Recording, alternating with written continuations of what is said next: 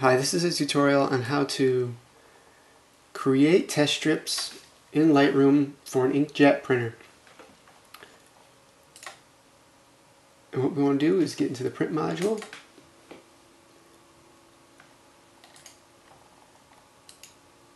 And we want to check our layout style. It's going to be a custom package.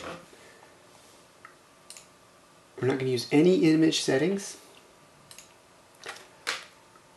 I'm checking off all of my rulers and guides, and I'm also trying to snap to a grid.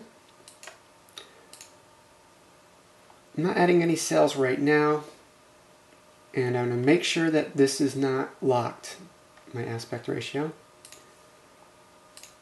And not using any identity plates or watermarks in a test strip. In a print job, in a print to the printer. You could use print sharpening, that's fine. You don't have to use print resolution unless you've set up your resolution in Photoshop or something like that. You'll let Lightroom figure that out for you. In fact, you don't have to use it if you're not thinking about it. And print adjustment is probably what you're going to be test stripping the most. For me, I like to get this figured out here, just to check the difference between projected light and reflected light, and make sure you're using the exact print paper that you would use in your final print, and you're going to use the same profiles, and you're going to have Lightroom control that. So we'll go to page setup,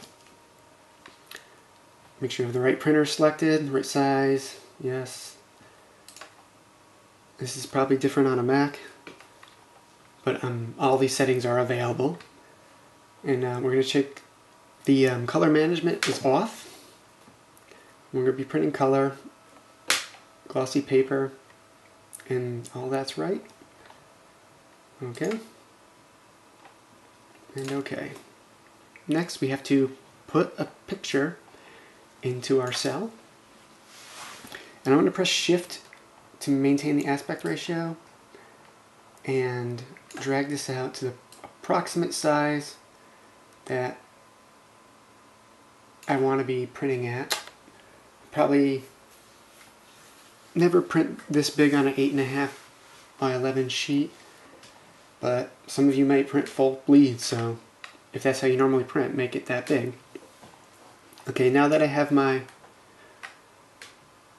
picture on here, I'm going to not press Shift and grab a side and bring it down to test strip size. For me, that's going to be about 2 inches. And then I'm going to take this, just click it and drag it over. I don't want to move it up and down though. To the edge.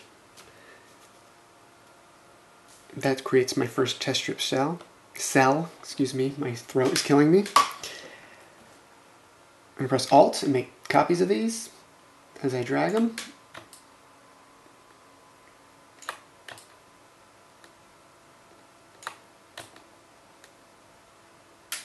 Okay, there's my test strips. Now, I'm not going to create a saved print because that would associate that picture with this forever. I just want to make a template. It's going to add this. We're going to call it 8.5 by 11.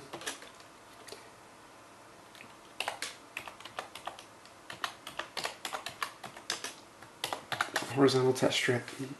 And we'll create it. Now we have to find it. There it is. We'll click it. It'll get rid of the images. Now we're going to print the test strip.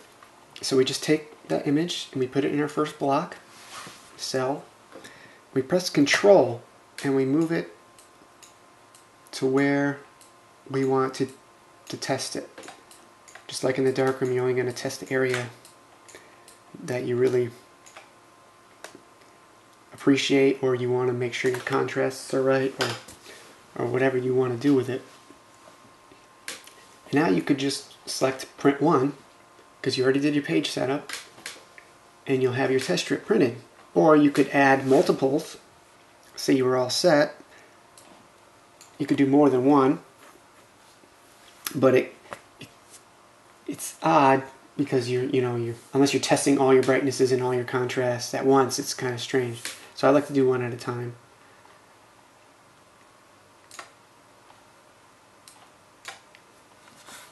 And that's basically it. And the best part about this is every time you use this template and you just maintain these cells, you're not going to overprint. As long as you make sure you put paper in the exact same way every time, and you want to use the a manual feed part of your printer, you're not going to get overlaps. The page is going to be automatically detected by your printer, and Lightroom's going to maintain these ratios, so you won't have any overlapping with your ink or anything like that. And if like the second image, the second time you print it, is a problem for you, you can just take a piece of paper and cover up the first image so it's not interfering with what you're trying to do. And that's basically it. Thanks for watching.